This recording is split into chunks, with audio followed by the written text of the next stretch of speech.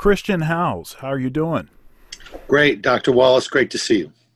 It's good to see you too, man. How's your family? We're good. My 10-year-old son is here, and we're doing the homeschooling thing. And my oldest child, Camille, is graduating from Oberlin after a 5-year double degree. I'm really proud of Cami because Cami is going to be the first violin player to graduate with a degree from the jazz department at Oberlin. So it's a super proud moment. And not just because of the jazz thing, but just proud of Cami and it's a big milestone in our family's life. Of course, it's, the COVID thing is kind of puts a damper on that for Camille. And, but I would say that for me here at home, I'm happy to be home. I'm usually on the road a lot, and just speaking selfishly, I'm happy to be home. So, yeah, I was talking to Rodney Whitaker, and he was talking about how, he realized how exhausted he was when this thing hit, and has been able to use it as a way to reconnect with family and gets in rest. Yeah. So that's definitely a positive thing. I'm in the same boat there. It's hard to, like, you get used to grinding and just doing all the stuff that you're doing, and not relenting and just keeping it going, and because so much of what it is that we do depends on momentum. And so you have to keep it moving. You got to keep it moving. So I don't think very much about being tired, or unless I'm forced to, which I've been forced to. So yeah. Well, so I was trying to think back of as to how we met. It's a little cloudy. I will say though that even before I met you, even when I was still living in Michigan, so prior to 2004, I knew who you were and had actually been listening to one of your recordings. Wow. I think it was one of the Yamaha recordings, and I think Bobby Floyd was playing keyboard on that. And I just I listened to that CD quite a bit, actually. Wow. And my dad really was a fan, and he actually is the one that turned me on to it. Wow.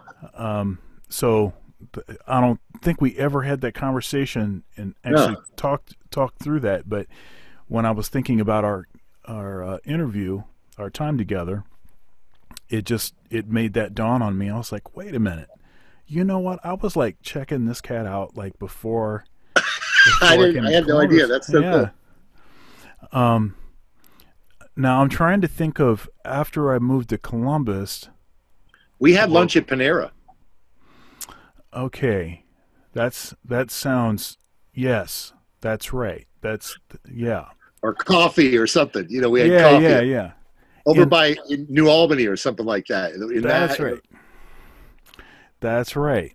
And let's see, what else was it? So when did we first play together, though? That's the thing. I'm not sure about that. If there was like a jam session, maybe like with Bobby there, we ran into each other. Maybe I might be making that up, or if it was like something with Jazz Arts Group, or if it was like that I just maybe heard you somewhere and maybe you heard me somewhere. Like you might have stopped out at Dick's Den one time, or I might have seen you play with your band somewhere, or something like that. You're speaking of Jazz Arts Group. So we definitely did that. And that's been documented. yeah. That's been documented. That was a great. I had a great time playing with you that way. What was the tune? Caravan. We got to go back and forth a little bit on Caravan. That was pretty cool. I feel like we did two tunes together, but maybe not. Maybe I'm making that up. But no, I think we played a couple tunes together. I think we played like 4 tunes total or Okay. something. Right. Yeah. But yeah, it was a lot of fun. And then we went down to what Jen, was it? It was, yeah, the Gen Conference, which was Louisville. in. That's right. It was in Louisville that year, and we did the same thing again. That was pretty cool. I felt like I felt like I blew it there on that one. I felt like when we played in Columbus that it was really like I felt really good about everything. And then there was one moment when we played at Gen at the very end where I felt like I blew it because it's like we had this thing at the very end where we were supposed to kind of trade, but it was just like open. It was like nobody said what was going to happen. It was just like, yeah, Sean and Chris are going to do something, you know, here. And it was this kind of open cadenza moment. And I felt like I dropped the ball, man. So I've always wanted to tell you, man, I'm Oh sorry. I let you down in that moment there. no, this is this is foolishness. No, it was great. It was great, man. It's always great. You always sound so great. And you know, one thing about playing an instrument that is not a common instrument, it seems to me that that's going to make you have to really hustle. And I can't think of somebody that is a harder grinder and hustler than you. I mean, That's funny. I was going to say the same thing about you, Dr. Wall.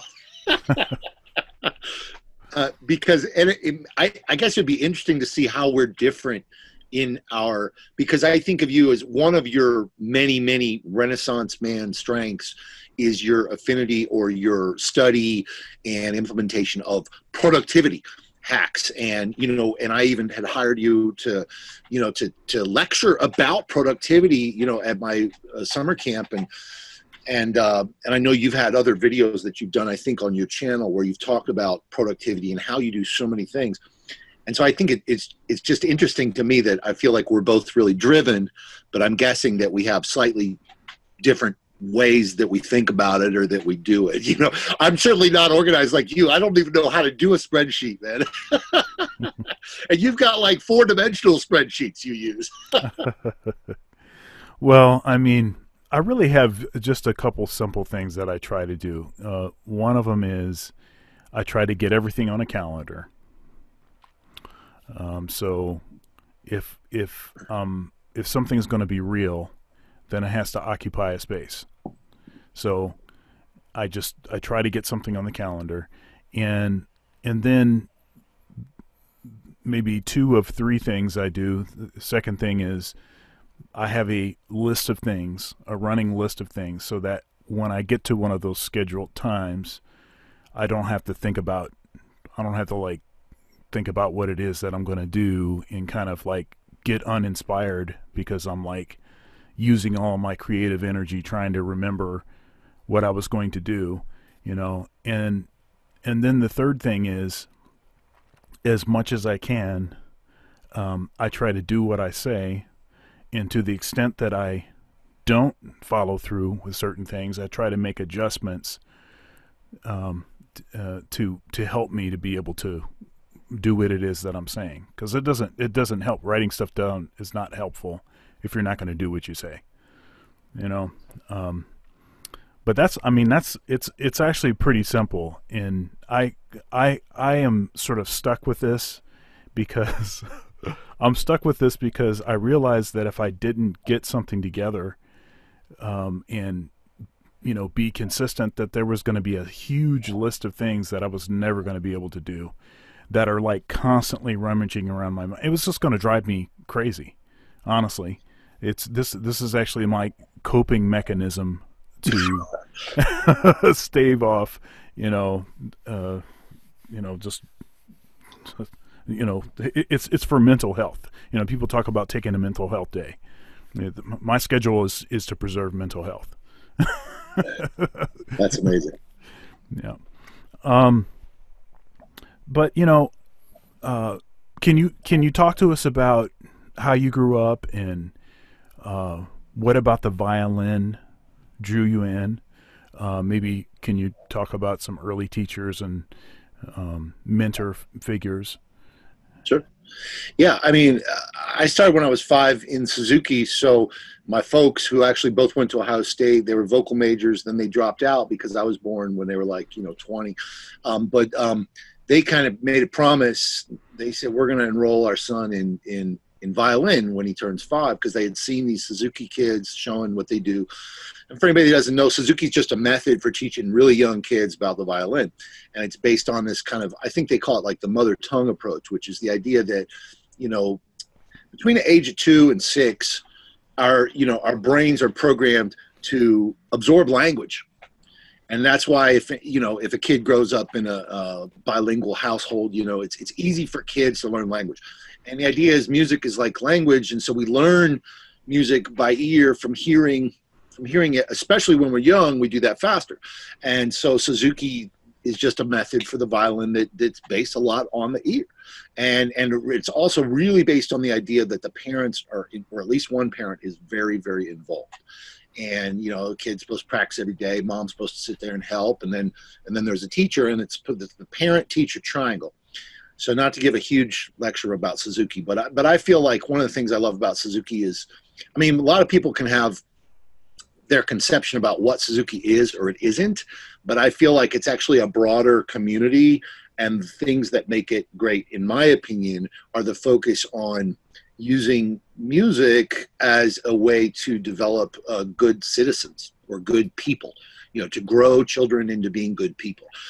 And of course, I didn't understand that when I was young, but anyway, that, so I got the benefit of that nurturing from my mom and from my teacher, Jenny Christopherson, who started the program in 1976 in Bexley there, and she's still there. She's like a hero to me. She stays in touch.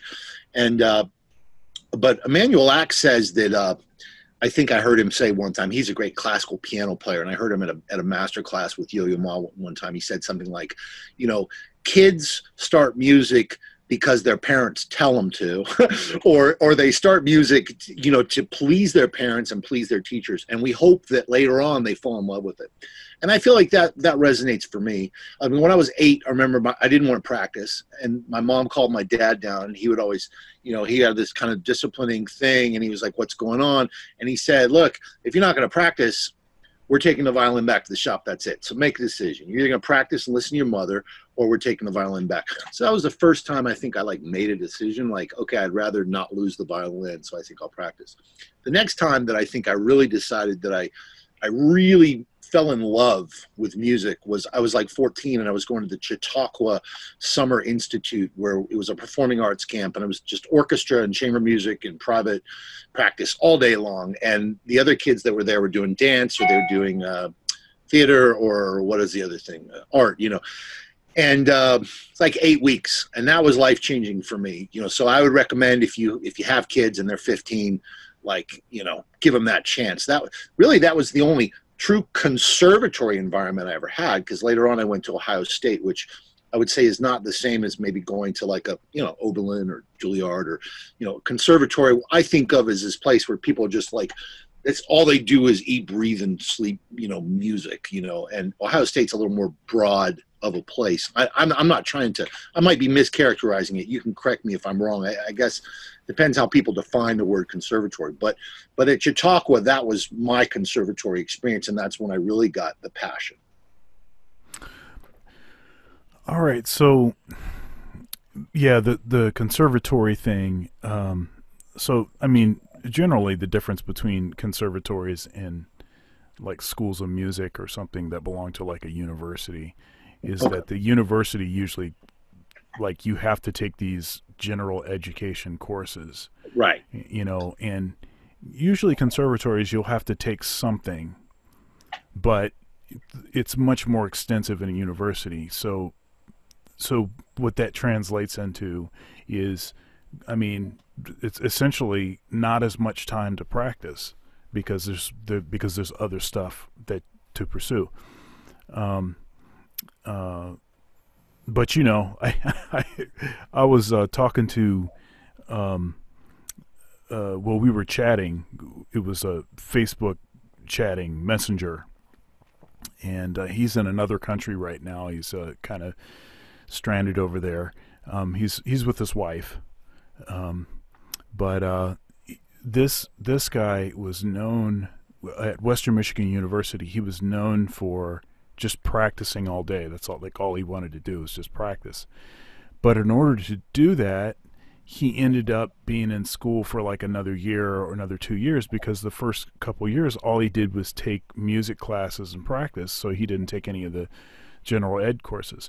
Sometimes what happens at Ohio State to facilitate more practicing is students, they take a lot of classes, general ed classes during the summer, like that. And but yeah, it's not exactly apples and apples between conservatories and universities. There's definitely a difference in the culture too. Yeah. Well, anyway, yeah, I mean, during the summer at Chautauqua, I guess I don't know the right definitions, but I've always kind of thought of that as my conservatory experience, and what I associate that with is being like 6 to 8 weeks, like just with kids that literally that's all they want to do is practice, and they're super pumped up about it. And that was a difference maker for me, to be in that environment instead of in Columbus, where I was sort of more like, the one kid in my school who was really passionate about music, and I would go to like the Columbus Symphony Youth Orchestra or something like that. But this was like just constantly. And I remember I met this girl who was like a year younger than me, and she played this concerto with the orchestra, and it was just, she sounded like a 70-year-old woman, like she just had that deep soul in her playing, and sort of stirred something inside of me. Probably it was a mixture of the girl and her playing that stirred something, and it all kind of came together, and I just was like, I want to be a concert violinist. Oh. Like that's all, I just knew that I wanted that from the time I was 14. And then after that, I kind of excelled. I came back and I really kind of set myself apart, and I got like the concertmaster spot in the Columbus Symphony Youth Orchestra as a sophomore, I think, in high school. And then I really started to distinguish myself as a classical violinist. But at the same time, my friends in high school some of my friends in high school were playing in a rock band. And these guys had maybe bought a guitar and had one lesson, bought a drum set, had one lesson, bought a bass and had one lesson. And I got an electric bass, and I started playing in this garage band with my friends. And I felt like I knew less about music than they did. And that was the beginning of kind of this, like at that point, it was like a split. It was like the classical musician, and then like, what's this rock music thing? Because I was trying to deal with like improvisation and songwriting and like arranging and like what are the chords and these are different rhythms and all this kind of stuff. And from then it was this divergent kind of two musicians for a while and that was sort of when I looked at myself too, and I thought, I guess I'm not a creative type. I was jealous of my friends in the rock band because I thought they were really creative and cool. And I thought that my virtuosity as a classical musician, I felt like it wasn't, I felt bad about myself because I thought I wasn't creative. Mm. But then I thought, what if I could push back against that belief about myself and try to learn other kinds of music and try to be creative and have like an original personal voice? Because I really saw that like that was cool, like just to be creative, and I wanted that. And so that began me on this path since I was like 16 years old, and now I'm 49, of trying to kind of claim that and find that. And it was really divergent paths for a while, but I would say that by the time I was 30 or something like that, it kind of coalesced into the one musician that I am, which is somebody who has very eclectic tastes, but I feel grounded as the person that I am within all the things that I do. Yeah, so you mentioned that you're a multi-instrumentalist. That you play bass, and do you play any other instruments? I play guitar and bass. I mean, I don't spend a lot of time on them. I don't think like you, like I consider you like a true multi-instrumentalist. I used to, at times I used to spend more time on them, but now I've just put more time into, using the violin, but arranging and composing and working on the music, and stuff like that. Yeah, I was in a conversation with Walt Weiskopf, but also for the same interview series, because Walt plays clarinet and flute, and at one time he played bassoon, and so anyhow, you know, I was asking him about that, and he was like, "Well, I mean, I'm able to play those instruments, but you know, I've gotten to the place where I just want to play tenor saxophone. I'm just focusing on tenor saxophone. That's what I'm going to do." Um, and he said it's kind of been a relief for him actually to be able to kind of just focus on that and not feel like he has to keep those other things going. Um, and it actually makes me reflect and think about what it is that I'm doing. You know, do I really need to be learning another instrument, or should I be simplifying and focusing on a particular thing more? Um, it's tough. It's tough. I mean, you know, we both know Hamilton Harden, who is uh, he seems to make a strong case that if you want to play everything, then you can, uh, and you Right. can do it really great. Yeah. So people like him are, you know, inspirations to me that keep me thinking, hey, maybe it's okay for me to, you know, keep playing all these instruments. You know, at some point, I'm sure I'll get to the place where it's like, okay, I probably need to trim back because, you know, I'm just not going to get any time on anything, you know. But until I get to that point, I think I'm gonna keep holding my big pile of junk.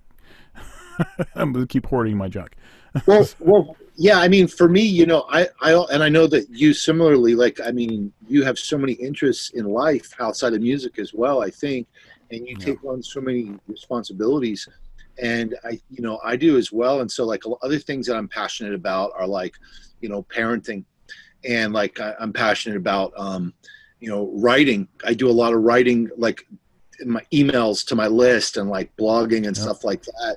And then I'm passionate about the business, you know, marketing and sales and you know, the operations of a business. But I'm also passionate about you know, being like well, I founded a nonprofit 5 or 6 years ago. So then that was like a can of worms, because I was like, oh, well, this is a real thing. Like, people learn about this too. Like, what does it mean to run a nonprofit?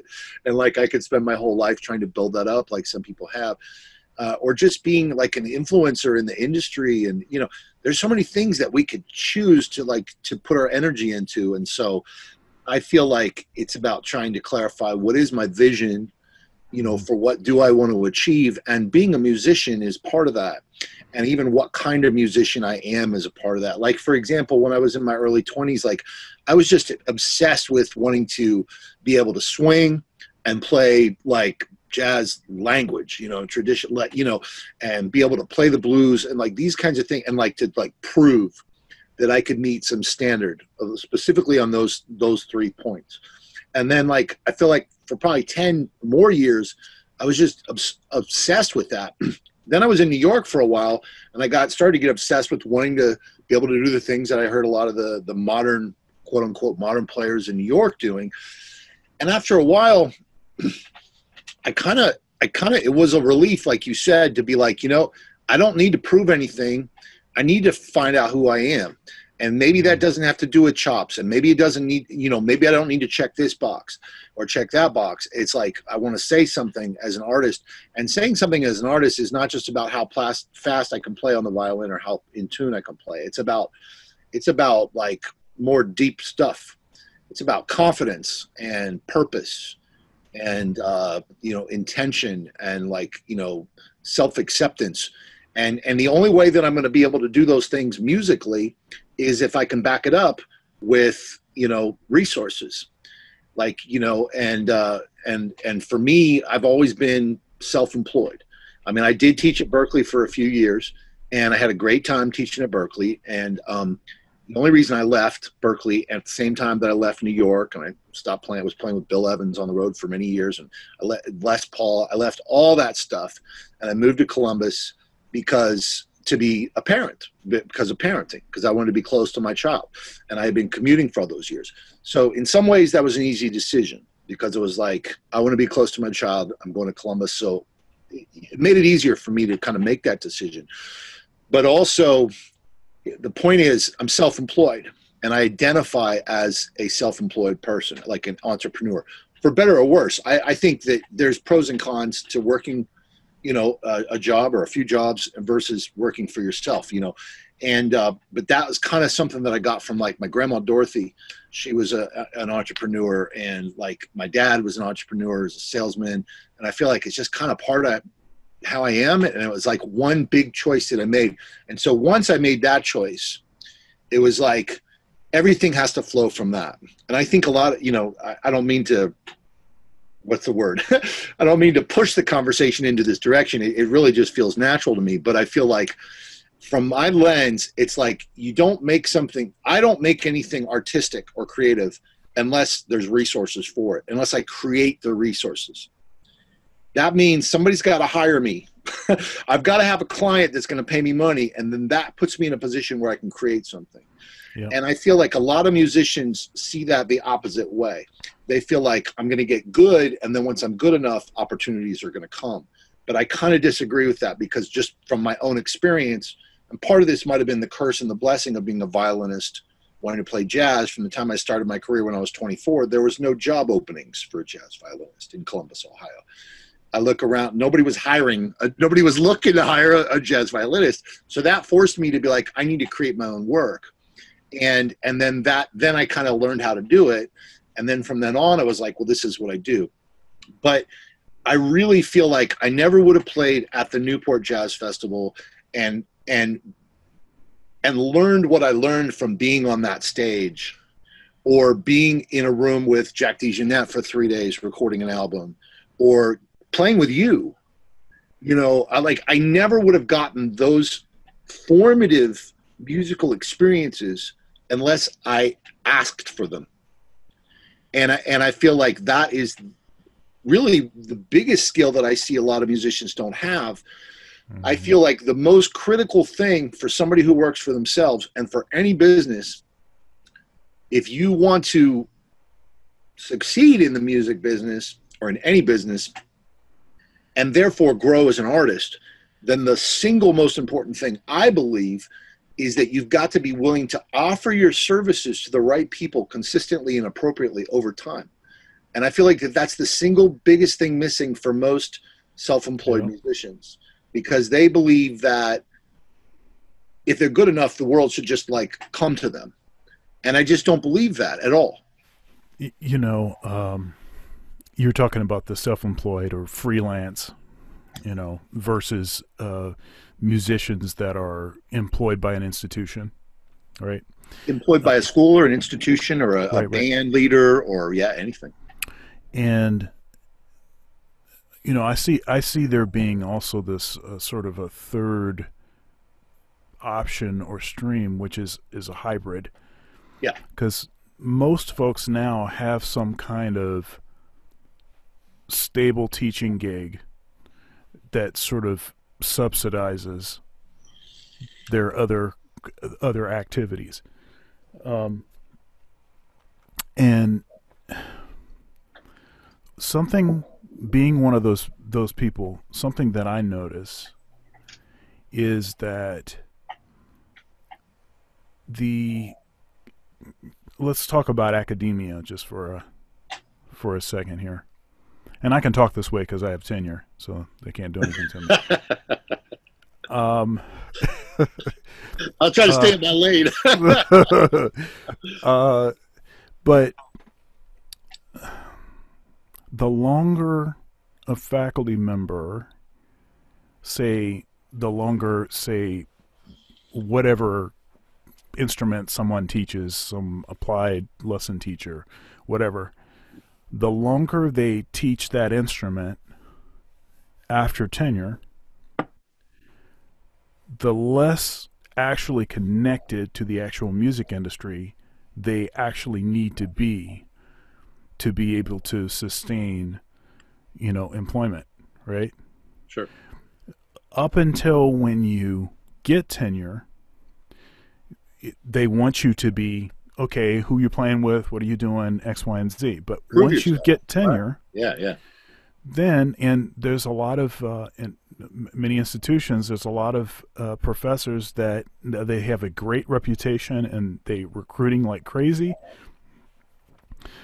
but they've been in the academic bubble for 30 years, 25 years, and so it's very difficult to know what's happening in the actual music industry, and therefore to be able to provide instruction, information, you know, to the student that's going to help them out, you know, that's going to, I mean, in other words, I'm not going to hear, there's not going to be a whole lot of situations where the faculty member, the instructor, is going to tell the student the kinds of things that you're able to tell them, which I think are the kind of things that are as you were suggesting, are actually more important than the actual development of the art. Now, I'm not saying that you can have, a terrible, that I'm not trying to promote terrible music or Right. stuff that's not, worth anything, because, but what's more important, that last little refinement, or actually getting out there and start busting it to figure out how to actually make a living, so I don't know. It's just I have several issues with the pretty status quo common approach, in academia, the conservatory model, as they call it. I have several issues with it because it seems to leave a lot of stuff undone. And certainly you can hire people like at a Berkeley or at Ohio State or at any institution. You can hire people that know that information. That's great, but the institution has to be set up to support that. And I don't know that we're there yet. I think that there's been some development in moving towards that direction. But I think one thing that this quarantine has showed us, this whole pandemic has showed us, is that none of us were really ready. None of us were really ready in academia as far as for delivering the kind of content, quality content to students, in this different kind of format with all the video stuff. A lot of people, it was a huge, steep learning curve. I don't know that I don't think anybody was really ready for it. And I hope that's a teachable moment for the future, and I hope that we use what's happened now, not just as a way to learn the technology. Yeah, learn the technology, figure that stuff out, but maybe to cause maybe a paradigm shift, even if it's a subtle one. So now you have a creative strings camp, and you were talking about bringing me in to teach. I was really impressed by that, your camp and the things that were going on, the playing, the energy, your interaction with the students. It's very, very. I had a very positive experience. You want to talk a little bit about how you got that started and, yeah. Well, I mean, again, it arose out of that kind of that entrepreneurial necessity. And in fact, I remember having a conversation with my dad up in Delaware at his house, because when I was living in New York City, I would commute back to Columbus to see my first child all the time. I'd stay at my dad's house and I'd drive back and forth to New York. And one time my dad said, "Why don't you invite people to come to Columbus and spend a few days with you, and you just teach them what you're passionate about?" And because, I'm this guy that was sort of on the outs everywhere. I mean, the symphony, when I was 24, the Columbus Symphony Orchestra hired me basically to be a full-time sub, which is a good job. It's just like you don't have the contract, but you're like guaranteed, like it's good money. And it's like there's a lot of people that play in symphony orchestras is what they call full-time sub, and but at the same time, my dad, because I was like, what am I going to do? I'm 24. I want to play jazz violin, but I don't know how I'm going to do it. And my dad said, I'll tell you what, I'll teach you how to do it. I was like, are you sure? He was like, yeah. And what he told me to do, and I've done it for the last 25 years. And I attribute not only my financial freedom, or whatever you want to call it, but also my artistic growth, I attribute to this. Because he said, Chris, I want you to, I'm sorry, I'm going backwards, but it's going to lead up to the other. Oh, no, that's cool. I'm tracking. He said, Chris, call every restaurant manager in town and offer to do a free audition. He said, you know, and so I called 15 restaurant managers, and I offered to go show up for a half an hour and play for free. And if they liked it, I wanted to negotiate a weekly gig. So of those 15, 8 said yes. I did 8 auditions. Of those 8, 4 said yes to a weekly gig, and one of them gave me 2 nights. So all of a sudden I had 5 weekly gigs. This all happened within 3 weeks. And so then I had 5 gigs during the week. One was a Saturday brunch, one was Saturday night, Friday night, Thursday night, Tuesday night, something like this. And each of the gigs paid me personally somewhere between $75 and $200. So I was looking at like $600 a week. The symphony was going to pay me about $600 a week. 1996, it's decent money.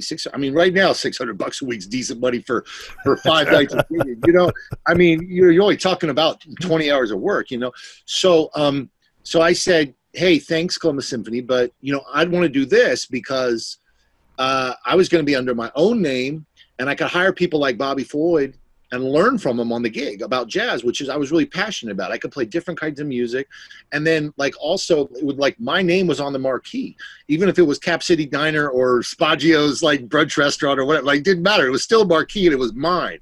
And like I got to call the shots musically. But most importantly, I was excited about learning the music because nobody was going to hire me to play jazz violin. So, but I had the gig, and that's what enabled me to get to play with Bobby Floyd.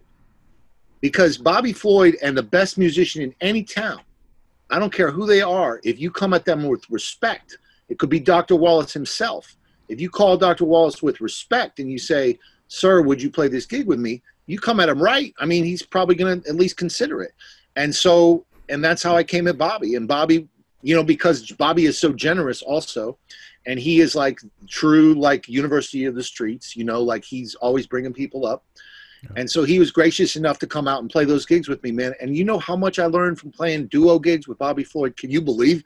I mean, I can't even tell you like what an education that was, like conservatory, conservatory. I got to play duo gigs with Bobby Floyd. Yeah. That's the Bobby's the baddest. I also interviewed him for this series, and one thing that came out when I was reflecting about his interview was the fact that he played in a band with my dad. Wow. You know, so you know, back in the day, he played in a band with my dad, and it's a really small world. I remember moving back to Columbus, and one of the first keyboard players that I booked was Bobby Floyd. Yeah. And Bobby's the baddest.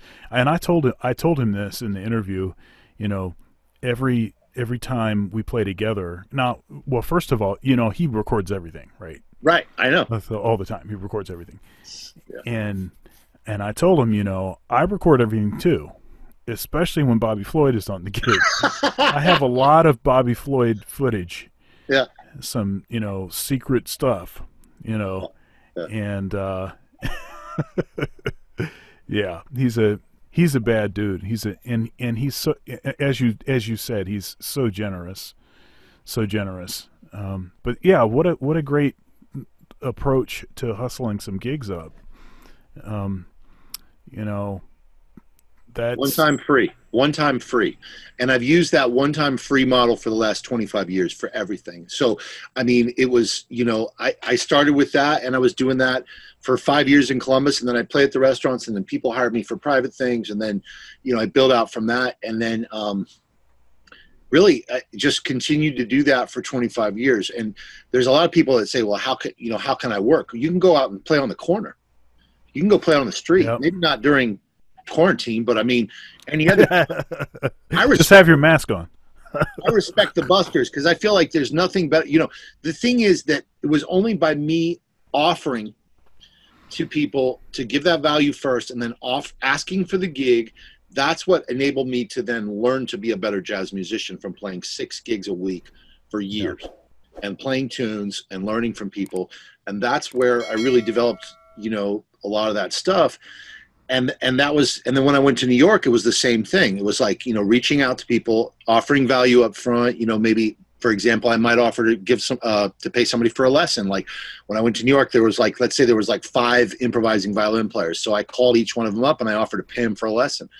You know, you show a little bit of respect and you show some kind of value up front, and then that gets you an audience and it gives you the opportunity to show, to gain know, like, and trust. And you always got to come from a place of service. And, you know, it's like, you know, the pairing, what people miss about sales is it's the pairing of being aggressive and following up with people with a service mindset. If you really have a service mindset, there's nothing wrong with, I mean, offering, you know, it's like I'm not a Christian, but if one of my Christian friends comes to me with a service mindset, they want to help me. They say, hey man, can I talk to you about, you know, Christianity or whatever? Like, I'm never going to hold that against them. You know what I mean? And I think, like, you know, and wouldn't you sell your friend on that if you were a Christian? I mean, wouldn't, you know, because you want to give them something that you believe that is good for them.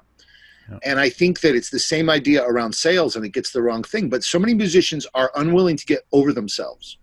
And it's actually their ego that prevents them from asking and humbling themselves, I think. Yeah, it's interesting. And, you know, being honest, you know, I've been one of those musicians that has really struggled with that. Historically, I've struggled with that. And it hasn't been until relatively recently that I have kind of broken out of that and decided that, hey, you know, if I'm not willing to talk about myself and if I'm not willing to ask for the sale, it's not going to happen magically. People are not going to just, you know, it doesn't matter. You know, you know the old saying, you know, the kid that just started playing violin or something, right? You know, what's the way to Carnegie Hall? Practice, practice, practice. And, you know, that's a great thing to tell a kid. And I mean, are you really going to start by trying to get the kid jaded by telling them about all of the hogwash? That's, well, I would tell them what you said earlier. I would tell them what you said earlier, which is honor your word. Actually, because to me, it's, look, and here's a couple things I like to say to people. Like, think about the people you know. Do you know somebody who's super, super, super talented and doesn't get a lot of work? Okay. Now, do you know somebody who's maybe not as talented, but's making tons of cash and gets all the work? Yep. You know, because business is about business. I don't care if you're running a restaurant. Look, 8 out of 10 restaurants fail. Not because they don't make good food, because they can't run a business. You know, and to the general public, they don't know the difference between, you know, a Dr. Wallace and, you know, some other saxophone player. They don't know the difference between me and one of my students. The general public doesn't know the difference. And honestly, a band leader is going to rather hire one of my students if that student shows up on time and is supportive and helpful, and they have a baseline of ability. I will always hire a drummer or a piano player or whatever who is less talented that I trust. Yeah. That I trust to not mess with my money. Because at the end of the day, that's right. That's right. The money, because at the end of the day, I am a father. I got 2 kids in school. So you can talk to me about the music all you want. But, you know, you can talk to me on my way to the bank. You know, while I'm paying tuition checks for my kids and I'm giving my wife, you know, some money to go to Whole Foods. Because at the end of the day, I'm straight on that. Yep. You know, and I think that we have to get straight on where our priorities align. You know, and it's like, even in the last 2 months, I've made like 100 play-along lessons for 9-year-olds. I never would have made play-along lessons for 9-year-olds when I was 25 because I was so caught up in wanting to prove that I could swing. You know what I mean? But now I'm really straight on who I am and what my purpose in life is. And I see that, like, me making play along lessons for 9-year-olds, that is serving 9-year-olds. And I'm proud to do it. And I'm proud to do it well. And anybody can talk whatever they want about me, you know? And it's like, because, you know, I'm taking those checks and I can fund whatever creative work I want to do. That's right. Plus there is this angle on this, you know.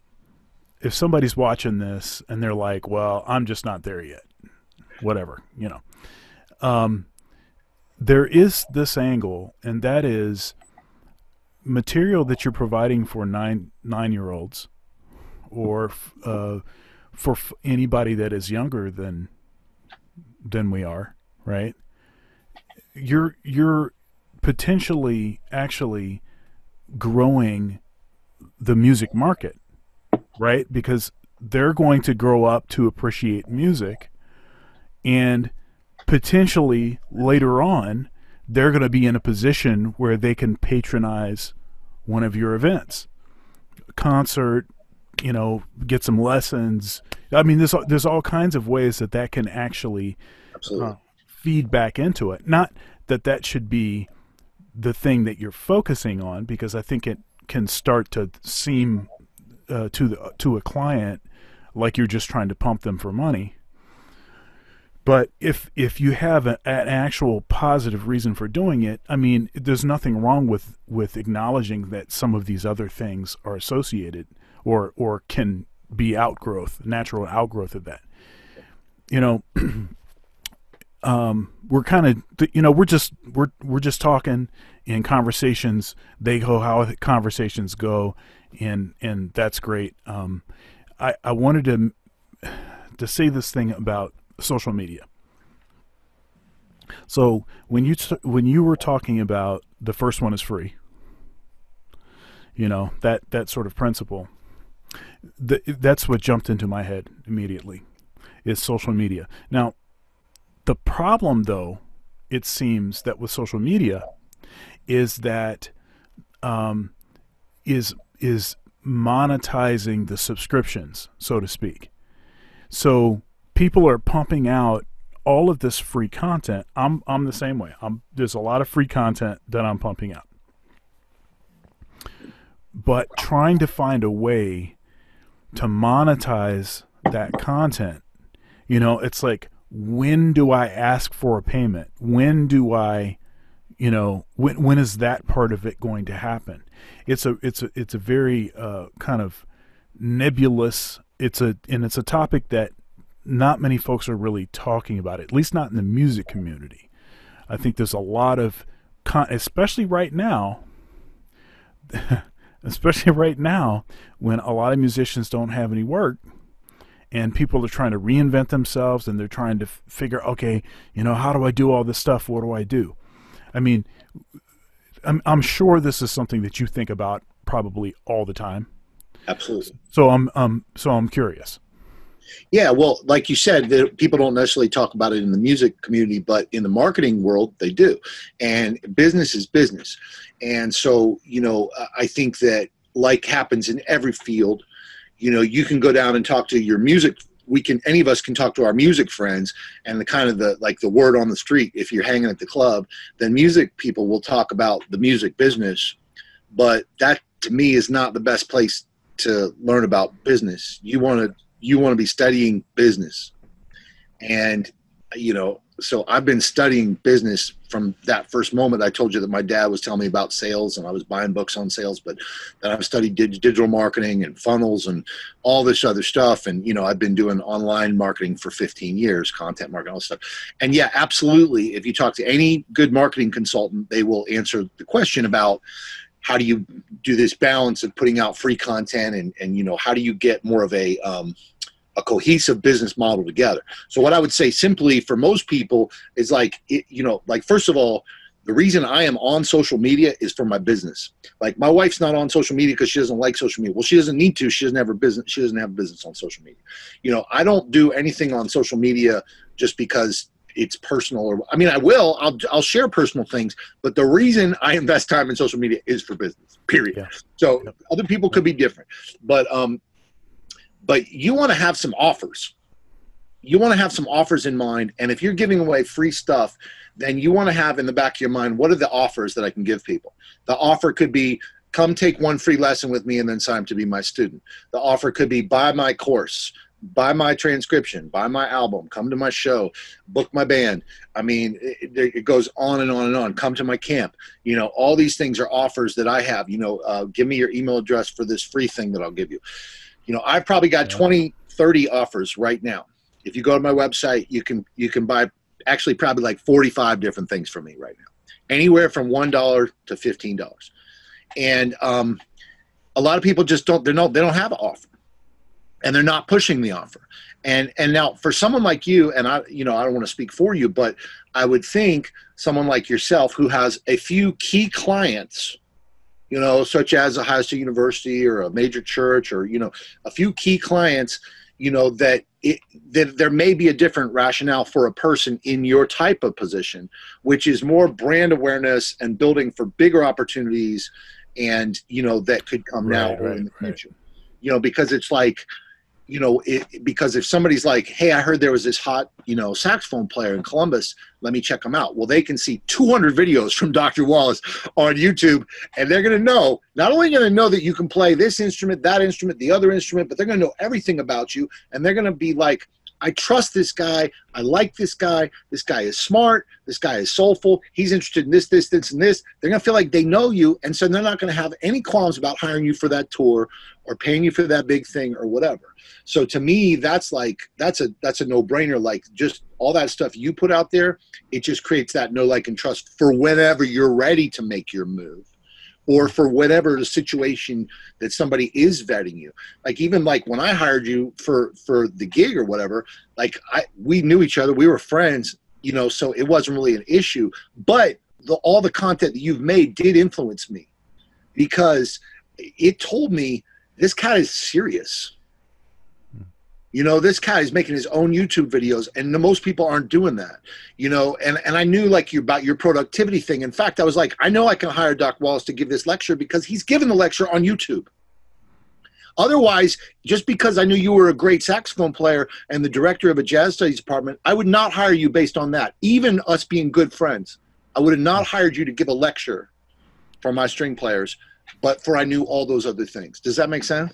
Oh, it makes total sense. And, you know, when I first started, you know, so I've been a content creator since 2005. And, you know, of course, before that I was, you know, recordings and albums, stuff like that. And of course I still do that now, but as far as online content, that started in 2005. Right. And, it started out with these videos that I called Lesson of the Week. And those videos were about 10-minute clips of lessons from my studio at Ohio State. And honestly, I recorded those lessons for a couple reasons. One of the reasons I recorded all of my lessons was because I wanted to be a better teacher. Right. Single best way to do it. That's right. So I would view the stuff back and I was like, that wasn't that great. Okay, this could be better. And I was just borrowing from the good advice that any good teacher would give you about your playing. Listen to yourself more often. Absolutely. If you don't like what you hear, then what are you doing to fix it? You know? So I just applied that to my teaching. But honestly, a second reason, hashtag me too. Right. Say no more. Right. When I started the job, I was 29. Yeah. You know, and you know, I talked to administrators at the university. I was concerned about, you know, what if somebody makes an allegation or something? What kind of, you know, support system is the school going to be for the faculty member? And I remember talking to one faculty member in particular, and I said, so, you know, what's my defense? You know, what could I do? And he said, look innocent. That's what he told me. He said, look innocent. That's supposed to be my defense. Look innocent. And honestly, initially I thought it was like a flippant, like, you know, I'm not going to really tell you what it is kind of answer. But when I started thinking about it more, I was like, you know what? That was actually some real good advice. And because what he was saying was, if you have a clean track record, and then all of a sudden, out of nowhere, this weird allegation comes out of place, then it's likely that people are not going to believe that. Okay? Certainly your employer is not going to believe that. Okay? But I just one-upped it. I was like, well, look innocent. Okay. Bring me the allegations. Okay, here's the date that you said that this happened. Okay, let's roll the tape. Okay, now where is it at? You know, so I had actually some other reasons, but when I looked back at the recordings, I was like, man, this might be some good material. I think this could be a way to get some recruiting, you know, without having to go anywhere. You know, it's a long list of things. And to this day, it's almost not possible for me to go to jazz conference or, I mean, I was on tour with the Count Basie Orchestra, and we were at, what's the name of that club? We were in London. I can't Ronnie think of Scott's? Yeah. Yep, exactly. I was there and the guy comes up to me. He said, "Hey man, when are you going to start doing those lesson of the week videos again? Man, I got so much out of those." So I can be halfway around the world, and people, you know, they know me from that. And I kind of slowed down with some of the content, and recently, you know, because I had other things going on. But recently, I've reinvigorated that and rebranded the stuff that I'm doing. And honestly, I look up to you as far as the kind of, you were talking about having offers. That's been a weakness of mine. Okay. And like I said, it's part of the reason is because, honestly, I didn't know what I thought about that. I didn't know how that was going to make me feel about my art, about what it was that I was trying to do. And, you know, I had these like altruistic reasons for, you know, for playing music and stuff. And I didn't know how that was going to align with that. Now I see that it is such a critical part of what it is that we do, to be able to ask for a sale, to have the confidence in what it is that we do, to the extent that we can ask people to support it. And and the confidence that well, you know, so many people talk about like valuing the arts and advocacy for the arts, but advocacy to me is just about, it's advocating for the value of something, is saying, man, I want you to have this because it's going to make your life better. So, right. You know, I'm enrolling you. And that's what a university does when they recruit, you know, and they show interest in that person. And that's what a church does. That's right. When they recruit, because it's like, we want to bring this to you out of service. Right. And I feel like for us as musicians, we have to recognize that like our role is to provide a service to the world, and we have to be able to stand up for the value of it. It's like, I want you to come to my Creative Strings workshop because I want to change your life. I want to teach you a classical violin player. I want to teach you about improvisation and creativity because it's going to make such a difference for you. And this is worth $1,500. And I want you to pay that money because you're going to get it back 1,000 times over. Right. And like, you know, so I'm very much a stand for the value, but I'm coming from service. And I think that's any business. A university is a business, a church is a business, you know, and an individual musician is a business. Whether you're trying to perform for somebody or make art for somebody, it still doesn't matter. It's like, I want to give you this art. It's my original art. Okay, I don't care if it's modern art, traditional art, whatever it is. This is my gift to you in the world. And it has this value. And I'm asking you, pay me for it. Yeah. And there's like a disconnect for people to do that, but I feel like it's the same any university, any church. They're not going to have a constituency unless they ask, unless they bring it to the people. Yeah, I think it's only possible to develop this sort of head in the sand approach to this if your artistic life has been lived in a bubble. If you know what I'm saying, because rent is due and lights, I got to pay these lights, and I got to do, that stuff has a real way of, I mean, and look, I'm not hating on anybody for using this pandemic as a great motivator to force them to start doing some stuff that they probably should have been doing for a long time.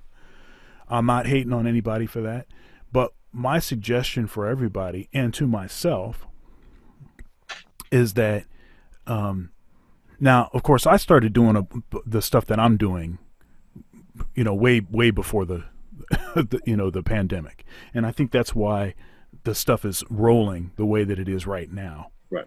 And of course, the same thing. The stuff is rolling now because you didn't have to invent anything new. Right. You were probably taking advantage of certain opportunities that may not have been there, but your infrastructure had already been developed. That was already there. Yeah. But for those that are in the midst of developing their infrastructure now, just don't allow it to just be a thing that you're just doing now. Keep doing it. Yeah. Keep it going. Don't stop because, oh, hey, the gigs are coming back now. Okay, so now I don't have to do that. Look, increasingly, we're in a situation where you're going to have to, basically forever and ever, amen. It's not going to be the same again.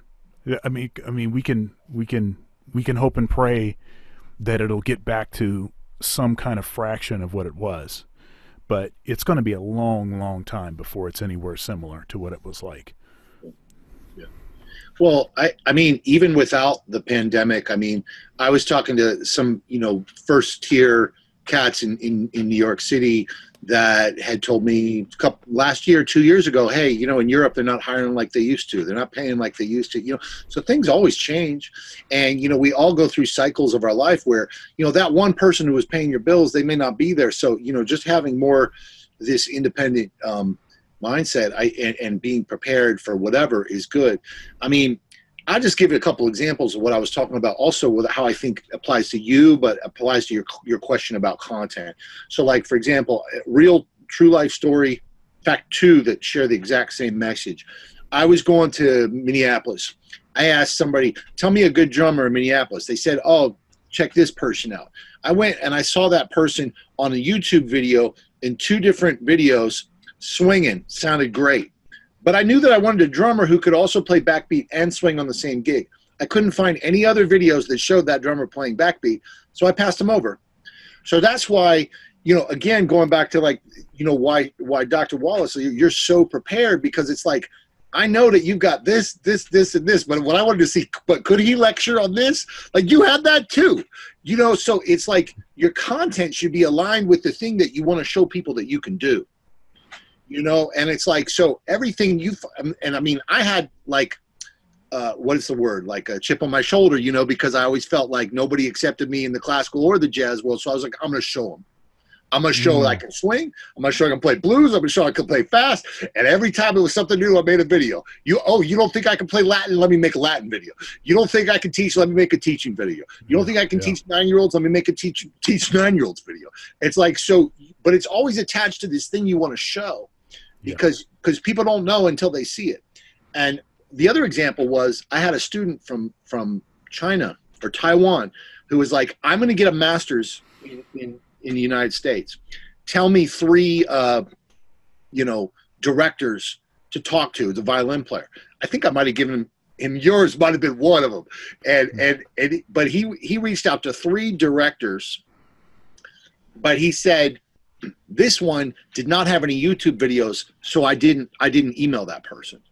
I gave him 3 names of directors I knew, and one of them didn't have YouTube, so that university didn't even get a chance at that money. You know what I mean?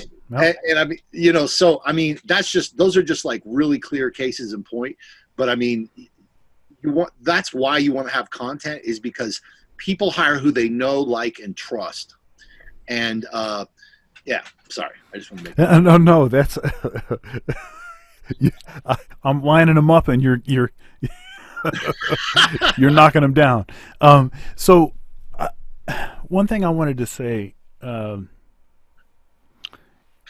you know, and you know, I hope if there is a professor or something that's watching this video, that they could take this for what I mean it to be. You know, I don't see myself as being any better or special or anything like that, but I have taken advantage of free ways to promote what it is that I do. And iTunes U, for instance, I have been I stopped since then, but starting in like 2006 or something, I was publishing to iTunes U, and the reason I did that,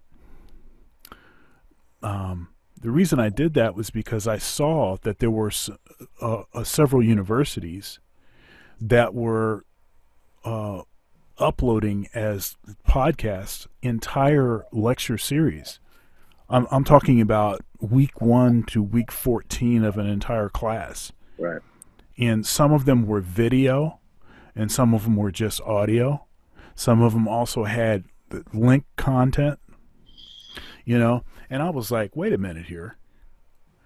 So this is serious right here, because this is something that nobody is really talking about. And I struggled mightily to find any, you know, significant music content. There were some like theory classes and some music history classes and stuff like that. But as far as like applied lessons or any of that kind of stuff, I didn't see much of that or any of that at all. So I was like, hey, this is a place that I can get in. But I'm just saying, if you don't have YouTube, Instagram, Facebook, and honestly, dare I say TikTok, because you know, you have to see where the students actually are. And TikTok is bigger than Instagram, actually. It's way bigger than Facebook, and kids will tell you that Facebook is for their parents. Yeah, I agree. Yeah, I think you're right about that. But I would say that, I mean, for a lot of people, I would say I would slightly differ, and I would say find any one lane where you can make content at least. Oh yeah, and just definitely do it well. You know, right. It's like YouTube is enough. Like, just, you know, and it's I agree. And if you have the bandwidth to add all these other things, then yeah, like pick one at a time and really focus. And, you know, but I think one of the big mistakes that people make, and the reason they don't do it, is because they're focused on numbers. But it's not about numbers. It's about just the right people seeing the right thing about you. I mean, it does. The numbers don't matter. And everybody. That's why I say I think it's an ego thing, and that's part of the reason I respect you so much. You know, because you just put it out there. You're not afraid to show people who you are and who you're not. And it's like, you know, but I feel like that's also why I feel like this thing about entrepreneurship and music, it comes back to personal development, and it comes back to us being comfortable in our own skin. Just saying, like, this is who I am, take me or leave me, you know. And I feel like that's part of why I respect you so much, man, because you put it all out there.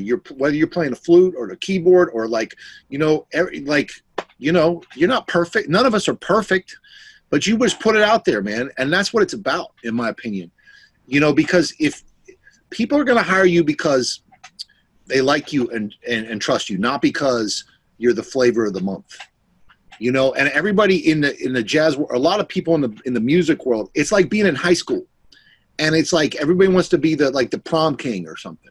And like that, they want to have the it factor. They think I'm going to have the it factor and it's all going to come to me. But that's not what it's about. No. You got to put yourself out there and let the people that you can resonate just for them. Those are your people. It's like the 1,000 fans. You know what I mean? It's like that one person at Ronnie Scott. It's like you got those 1,000 people that resonate with you, Dr. Wallace, and that's why you're always going to be all right, man. And as long as you're able to follow up, you know, there's always going to be people that are going to bat for you because they're going to be like, I know this guy. I mean, me and you don't even have to have a conversation for 2 years. I see so much stuff that you're doing online. It's like, it's like that supplements the relationship. And likewise, and I get your emails, right? Yeah, and which I think, by the way, are very well written, and very engaging. Thank you. And that's something, that's definitely something I can learn from you. I mean, they're very engaging, and each email seems fresh. I mean, you have to repeat yourself. You have to say things that are generally the same, but you always find a nuance way to kind of find a different angle, which I find, it's really that's really together, man. I'm trying to get some of that from you. Well, thanks. I mean, what you do with this YouTube content is, I think, a similar way of developing a relationship, being in front of people and stuff like that. And I mean, one simple thing you could do is just every time you make stuff, just send it to your audience, because that would just be a way to talking about leverage, because you're making all this great content. And if you just write to everybody on your list and be like, hey, I wanted to show you these 5 things I did in the last 2 weeks. Hope you enjoy them. This is about this one. If you're interested in productivity, check this out. If you want to learn about what Chris House said about this or what Hamilton said about that, that's value for your audience. And you're giving them something. I think the email game is something anybody can do, because everybody's got 50 people on their email list. And so anybody can send, I mean, it's some work, but I mean, just being in front of your email list. And I've been working on my email list for 15 years, and I've got 14,000 people on the list, and I write them about once a week. But the email marketers that I study from, they say email every day, man. I mean, think about that. So, and there's a lot of people out there that get on my newsletter and they send once a month, and it's like, that's not where it's at. No, and it's interesting, this pace, the space between contact is critically important. They say on YouTube, for instance, you have to upload at least 1 per week. If you don't upload at least 1 per week, then the algorithm, YouTube will not suggest you. It will not suggest you because it doesn't know that you're dependable. That you're reliable for new content. And whatever you want to say about YouTube is a business, and they're trying to make money. And I think sometimes people get upset because it's like, oh yeah, well, YouTube is throttling my content, or YouTube is, they have whatever their political agenda is, and so they're trying to squash the little guy, or whatever stuff that people say. YouTube is a business. It's a business, and so they have to do things that make money. And so if you're not going to consistently upload, you're not going to get suggested. I mean, I went through the whole thing where I was posting all the time, and then I wasn't posting for a long time, and then now I'm back to regularly posting. And regularly posting, it sort of snowballs, people, and then plus your fans get used to, kind of, checking out the stuff that you're doing. And so then when you stop doing it, they actually miss it for a little bit and say, hey man, when are you going to come out with another video? And that's but you can't, you have to develop that. You have to cultivate that in your listeners. They have to, or the people that are watching you're doing it often enough that they're like, okay. And then when you don't do it for a week, it's like, oh, so I missed that, but you have to be doing it for a while to set that up. So it's true. I mean, I've been doing YouTube a long time, like you know, maybe not as long as you actually, but I mean, at least since 2008 or 2010. But I had done like, I don't know, 200 uploads in like 10 years, and I had like 1.5 million views or something like this. And, you know, and when the pandemic started, I was just like, I thought for about 30 seconds, and I was like, I started publishing multiple videos every day. Yeah. And so since then, it's been like 7 weeks. I think I put up 95 videos, and now I've just decided that I'm going to be publish a video on my YouTube channel every single day. Yeah, that's what's happening. And I mean, as long as I can maintain it. And of course, you know, there's some method to the madness. Like what I'll do is like on Sunday, I'll take like 2 hours and I'll make like, you know, I'll make like 7 videos, you know what I mean? And each one's like maybe 5 to 10 minutes long or whatever, you know, and then I just post them throughout the week. But it made me realize, Sean, that like I was holding back, man. Like I was holding back, you know what I mean? And the email game too, it's the same thing. It's like, why am I holding back? If people don't want to be on my list, they don't need to be on my list, but I'm going to try to serve them. I'm going to try to give them value. If they don't want to show up, they don't have to show up. It's my ego getting in the way. Yeah. So, you know, you're talking about the, since the quarantine, regularity of videos, more content. And, you know, I've done the same thing. You know, when I started doing these quarantine interviews, I mean, if my numbering is correct, this is episode 38. Wow. You know, and these are long. yeah. So I'm just, and I just decided I'm gonna get it happening, and I'm interviewing 5 days a week. It's amazing. And yeah, you know, I just decided, hey, I'm going to use this as an opportunity to get some more content out. And I said something to you before we started rolling about pivoting. You know, I love what I do. You know, I love teaching, but you know, I'm not going to be doing what I'm doing forever. And you know, and I think this is a good time to maybe discover something, maybe a hidden talent, so to speak.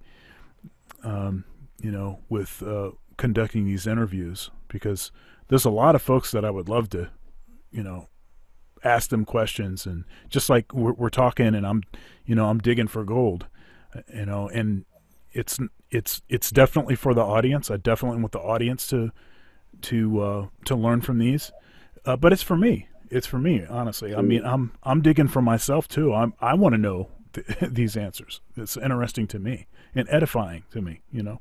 Well, I don't know if you know my little brother Lewis, but he has a podcast called The School of Greatness, and it's in the iTunes top 50.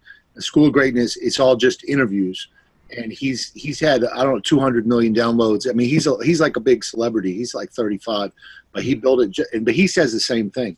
He said he just did this because he wanted to learn from people that he respected, and you know. So I think it's great. But also, I feel like you and me. I'm just guessing, but I feel like you and me both. We enjoy, like, you know, we enjoy what we're doing. You're teaching at OSU and at the church, you know, all the things that we're doing right now.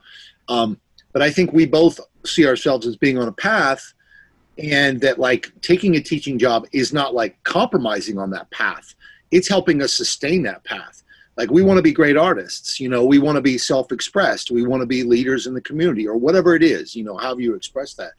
But I think a lot of people, some musicians are afraid that like teaching would be some kind of like admitting defeat or something, but I don't see it that way at all, man. Like I got to stand toe to toe with you, like, you know, with the Columbus Jazz Orchestra, like I'm still excited about that. That was 2 years ago. Like, you know, like we can keep living for those moments. It's not like we're, you know, and I feel that that's what I perceive about you. And even talking about like showing it in different strengths and in different ways, that's all an extension of our creative potential, whether it's being an interviewer or an email writer or a teacher. It's like, I think it can make us better musicians. It can make us better artists and better people.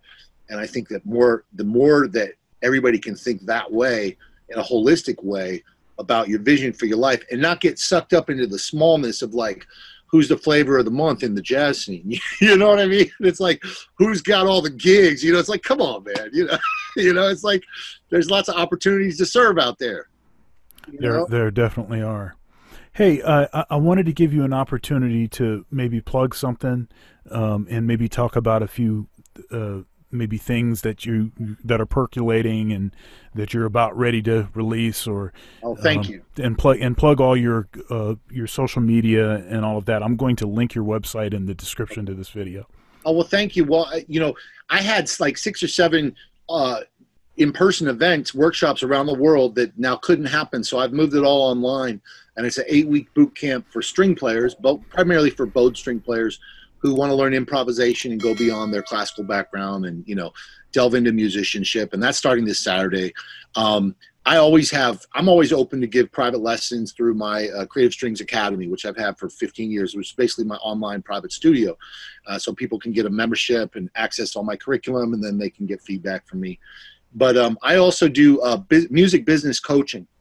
So I've got different ways that you can take advantage of music business coaching for me. If you want clients, if you want to make money, if you want to learn how to sell yourself more effectively, learn the business side, reach out to me and I'll help you with that. And I would say just subscribe to my YouTube channel if somebody's watching, because I put out a video every single day. And I do these play-along lessons, which actually, Sean, I'd be really interested to see what you thought about this, because I think you would be great at doing this. And I think the format is really cool and nobody's doing it. So what I'll do is I'll have my violin, and I'll set up a loop behind me, and I did Lean on Me the other day, but I also do like jazz, and I did like a hip hop one, and so I'll be like, okay, play after me. You play it.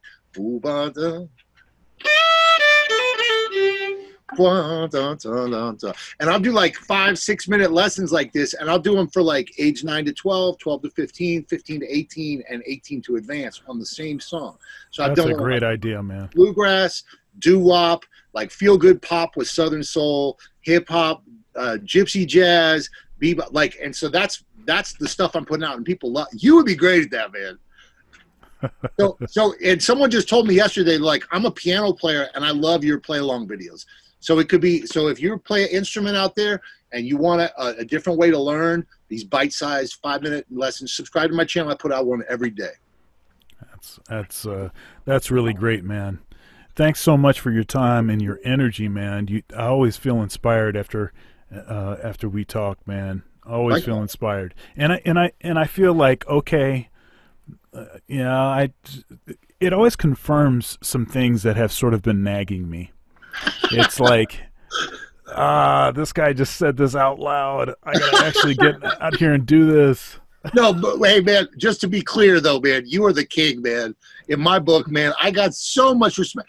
I mean, the list of things that you do incredibly well is so humbling to me, man. So please, I would, we all have to make choices about whatever we're going to focus on. But I mean, you got my unending, forever respect and friendship, man. I appreciate you very much. I appreciate you too. And, I pray for your family, and I pray for, our community, and I pray that we get out of this thing as soon as possible. Thanks again, Chris. Thank you, Sean.